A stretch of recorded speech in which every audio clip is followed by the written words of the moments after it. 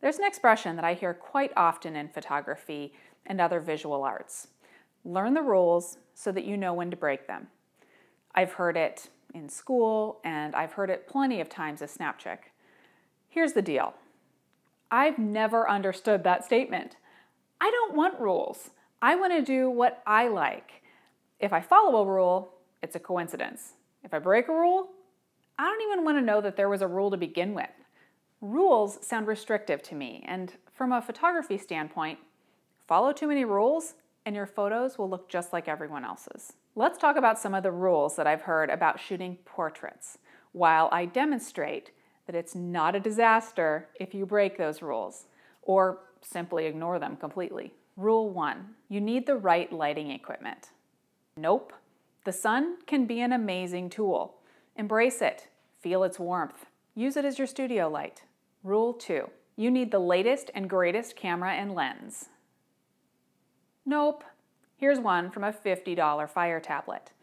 It's not even really supposed to be a camera. Rule 3, you need lots of soft light coming in from indirect angles.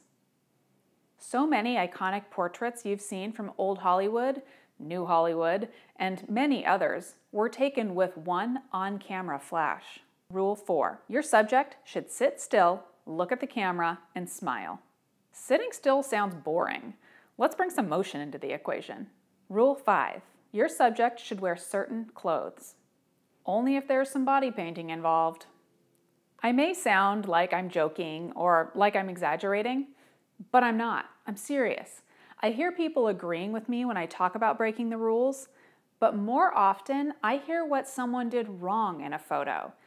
The subject isn't smiling, the crop is wrong, the color is off, when in reality, the photographer may have created just what they were seeking to create. I shared some portraits in this video, some new, some from the Snapchick archives. I have one of the new images up for you all to check out at snapchick.com. You can find a link to it in the description of this video. VIPs, while you're there, log in to see a gallery of images. The ones from this video, plus many more from my time breaking the rules today. So let's wrap this up. I'm not saying that the rules I talked about are always bad. Sometimes I want my subject to sit still and smile. But my art is just that. It's my art. So if my rule-breaking techniques are wrong, then I don't want to be right.